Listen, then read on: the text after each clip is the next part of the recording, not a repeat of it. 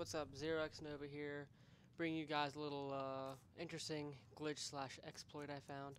Not really sure how I did it. I do go through a little bit in here, but basically, you need to have multiple pieces of armor that have magical regeneration on.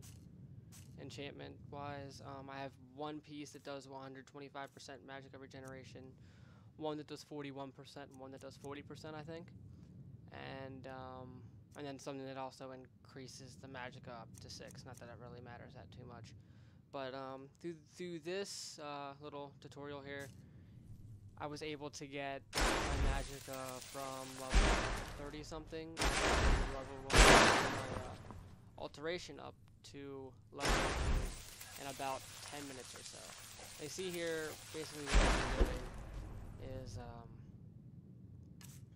you take one spell, most likely telekinesis, you use it on an object, your magicka runs all the way out, and you let it get to about a 5th or a 6th full again, and then you just start holding it on that object.